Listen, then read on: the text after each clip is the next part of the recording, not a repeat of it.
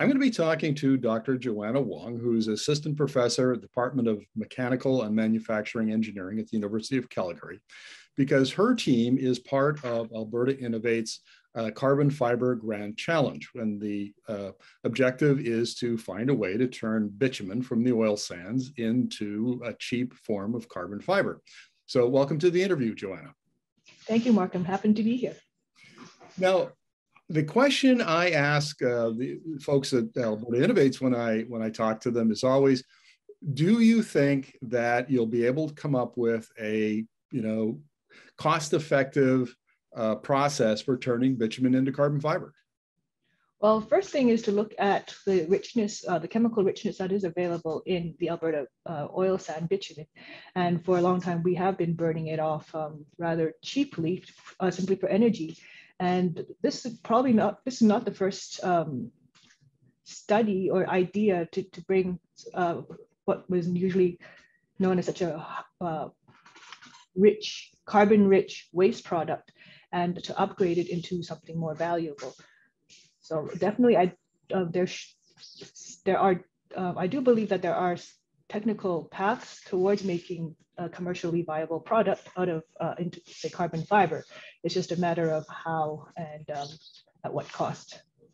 Right, and we should point out that a barrel of bitumen, the part that you're talking about, or you're working with, are the asphaltenes, the heavy bottom of the barrel, which is in a barrel of heavy crude oil, which is what bitumen is.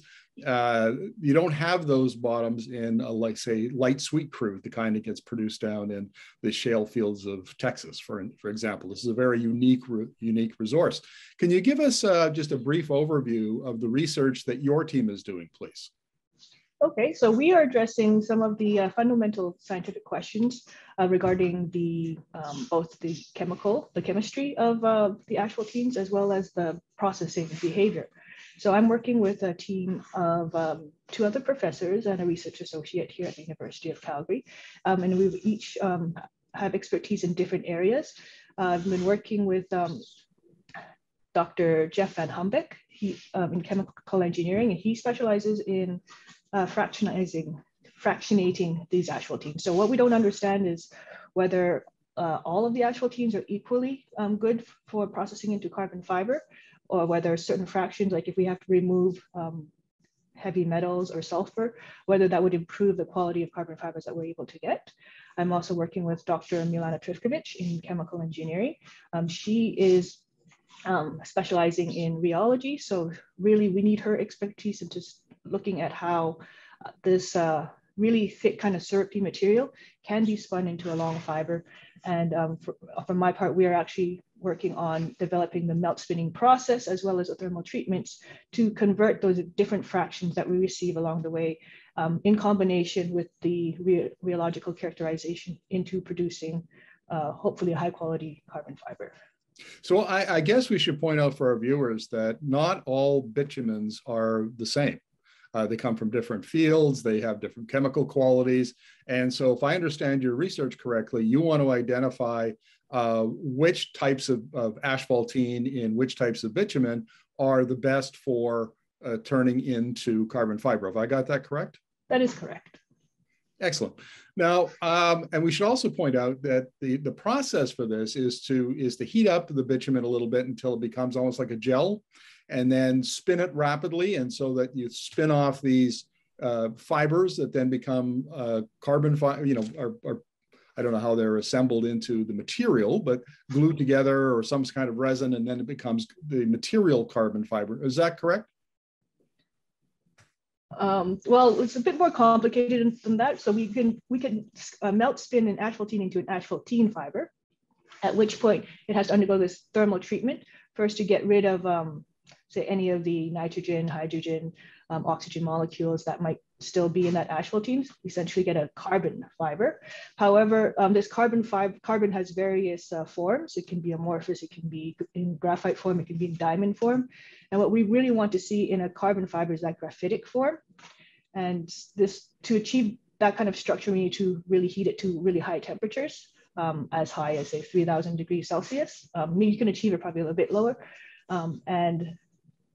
So what we're trying to achieve is to get that graphitic form in from the asphaltene fiber. So when you say graphitic form, you're talking about graphite, essentially. Yes. Is that's what you're looking to get? And the 3,000 degrees that you're working with in the lab, will that also translate into the commercial process where it also has to use high temperatures? Currently, the commercial products made of carbon fibers are currently made from PAN, polyacrylonitrile, as well as pitch, and both of these processes require this additional high temperature treatment. Often not as high as 3,000 degrees, depending on the quality they require. You can probably stop at about 1,700 or so, but those are just details. Right. And so as I understand it, phase 2 of this challenge, and there are 3 phases, phase 2 is essentially takes place in 2022. And what are the prospects for your team completing their research and coming up with the next, qualifying for the next phase, which starts next year? Well, I think the goals that are set out for Alberta Innovates Phase 2 program, they are reasonable. So there's the goal of trying to, at a lab scale, produce about 10 grams per day of this material. And so that that's reasonable within the scope of the lab's capabilities. But what is still really unknown, and this would really be critical towards advancing to phase 3, is whether we're able to get those material properties from the asphaltene material. And at this point, we're still in the process of characterization the fibers. Now, Dr. Wong, one of the things, there are 12 other teams in this phase, and some of them are outside of Canada, but there are 3 from the University of Calgary. And it sounds like everyone's working on a different angle on this, so trying to solve some of the science issues around using bitumen as to make carbon fiber. It sounds like by the time the phase 3 is over, we'll know a whole lot more about the qualities of bitumen and the ability to use it in manufacturing processes than we do now. And that sounds like it could have all sorts of implications for not just carbon fiber, but other kinds of materials that might be made out of bitumen. Oh, definitely. The more we know about this material, for my lab in particular, we've already spun off like an idea just by working with these asphaltene materials to try to make a different type of material, not carbon fiber, but rather carbon matrix composites in using these asphaltene products.